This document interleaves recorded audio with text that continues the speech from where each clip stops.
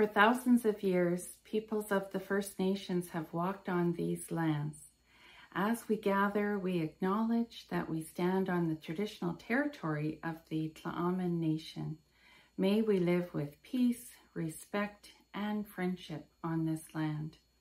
Well, hi there, and welcome to a family fun sing-along time with Powell River United Church.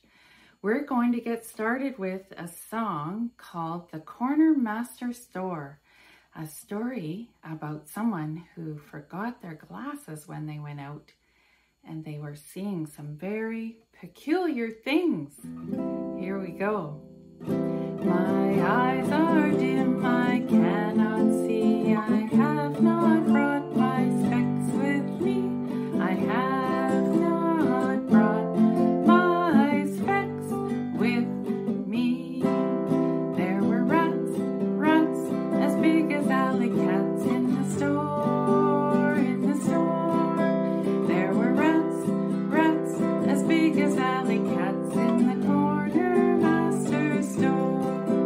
My eyes are dim, I cannot see, I have not brought my specs with me, I have not brought my specs with me.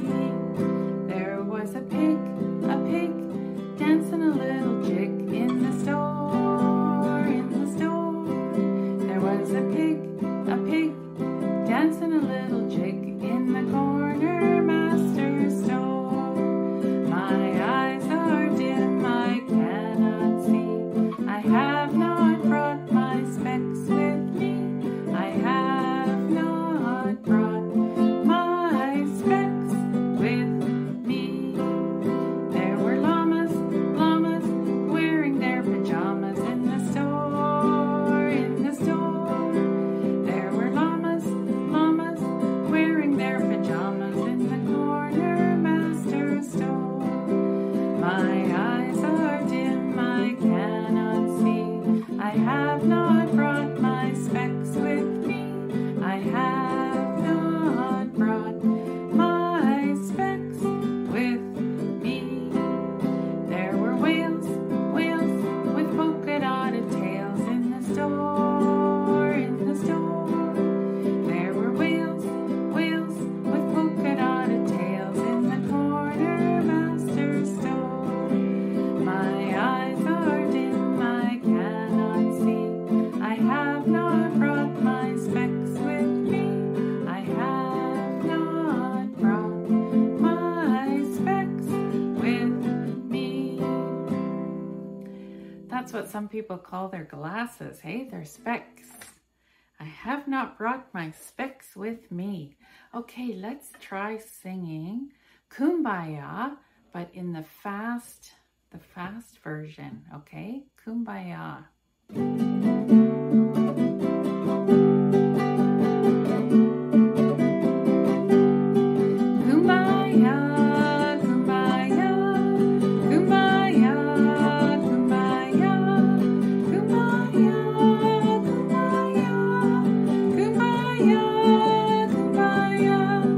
Somebody's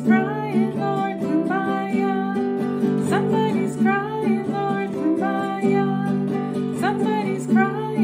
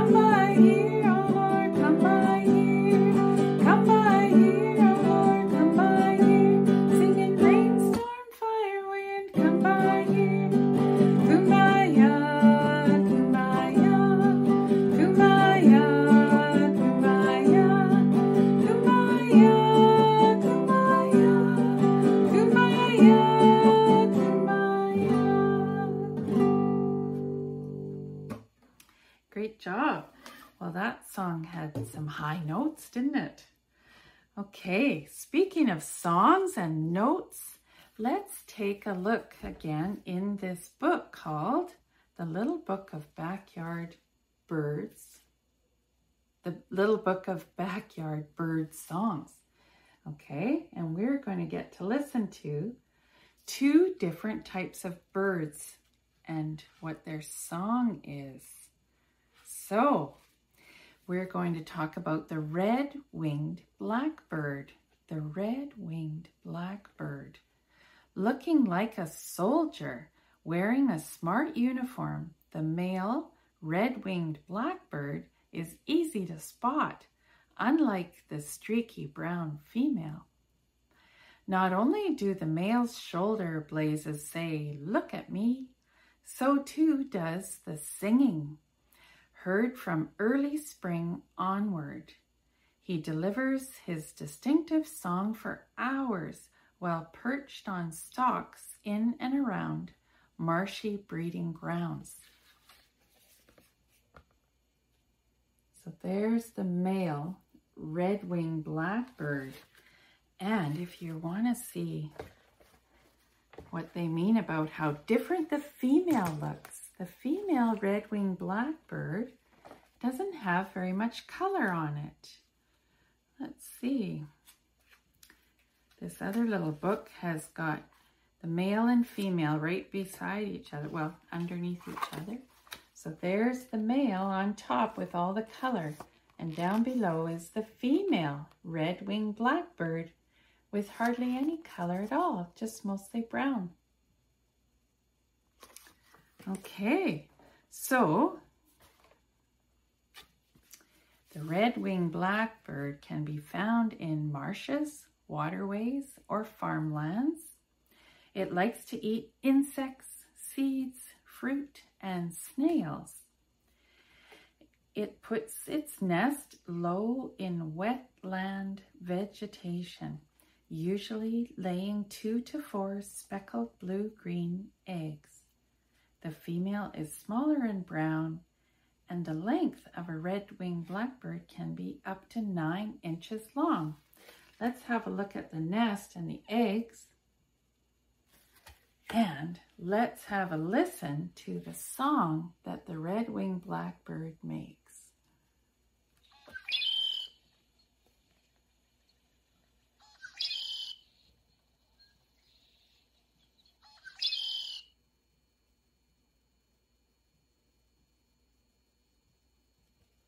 Pretty neat, hey? That's a nice sound. The red-winged blackbird. Okay, and the next bird in this book is called a killdeer. Killdeer. You may hear male killdeer calling out during the breeding season as they circle overhead. This is one of the few birds that is named after its call. And though technically a shorebird, a bird that lives along the shoreline by the water, it is as likely to be found inland as by the sea. Their nests are shallow scrapes and are often located in the most unlikely places, such as parking lots. The adults use a shrill D sound to ward off intruders. So the killdeer can be found in open ground and near the water. It feeds on insects, spiders, snails, and seeds. The nest is a shallow scrape on bare ground. The eggs are usually 4 in the nest and they're beige in color with some dark markings. The male and female killdeer look very similar, and they can grow up to 10.5 inches long.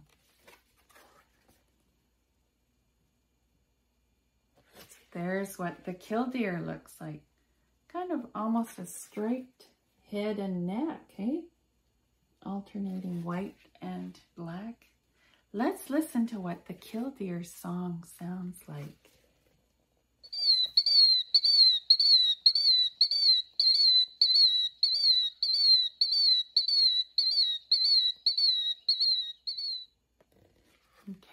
So this is one where it was saying the name of it sounds like it's called killdeer, killdeer, killdeer, killdeer. Hey, can you see how that connection is made between the name and the sound that the bird makes? Very interesting. Okay, we're going to learn a song, a couple of verses in the Ayajutham language. Okay, this song is all about going to do an activity. Let's go do whatever activity. When we say let's go, we say quagahosht. Let's go quagahosht. And if I show you an action, you might be able to guess what the word means. Quagahosht heuchis. What do you think it looks like I'm doing with my hands? Yeah, paddling. Quagahosht heuchis. Quagahosht heuchis. Okay.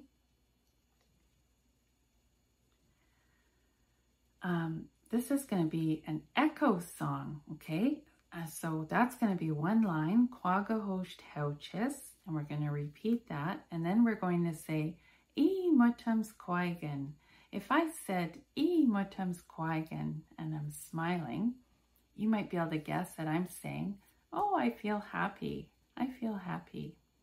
And then I'm going to say, ha how E muts thok, which means, what a nice day. What a good day. Okay. So the song goes like this, and you can repeat it after me. Okay. I'll do both for you. Quagahosht heuchis. Now you say quagahosht heuchis. Quagahosht heuchis. Quagahosht heuchis. E mutams quaigan. E mutams quaigan. Ha how E muts thok. Ha how E muts thok. Okay, and if I went like this, quagahosht quayaquam.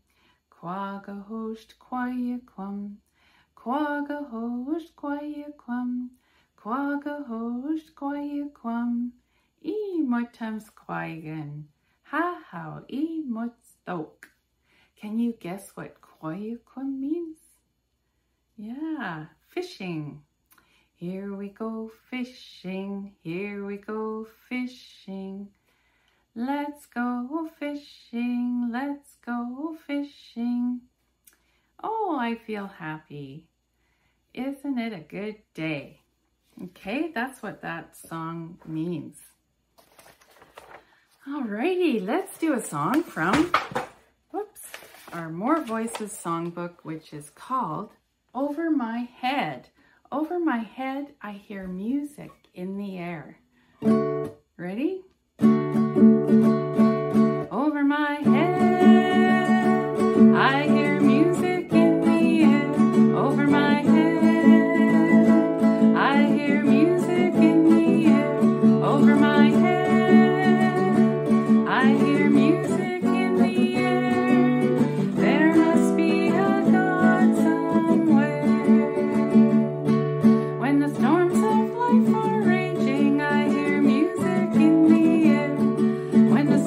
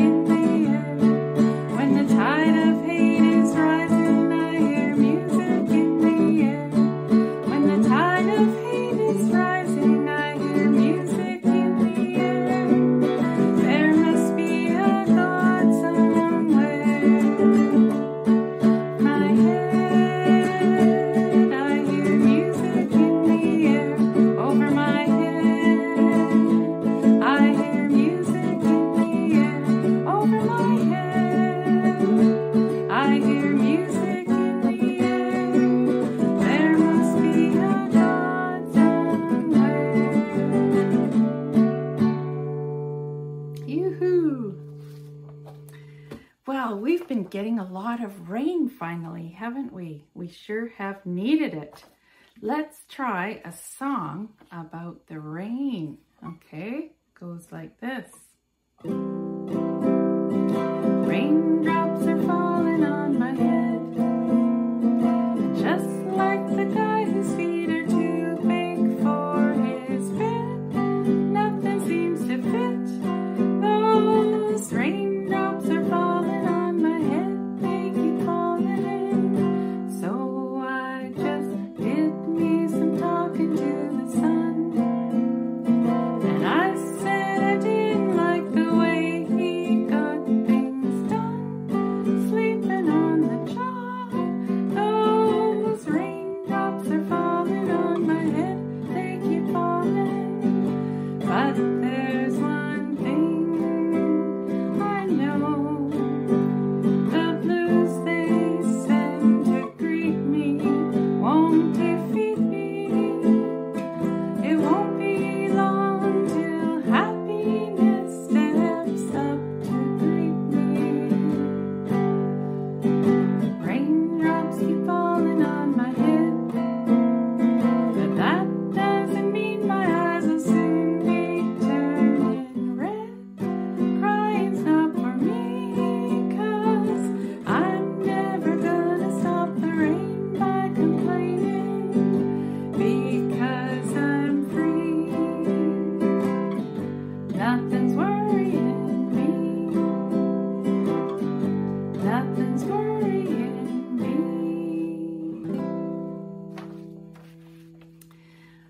Okay, we're going to close with a song that we have done before. So we're just repeating it because it's a great time of year to sing this song when we're remembering that Jesus came to be the light of the world when he came and being born at Christmas. Okay, so here we go. I am the light of the world. Whoops. And Jesus said, I am the light of the world. You people come and follow me. If you follow and love, you'll learn the mystery of what you were meant to do and be. When the song of the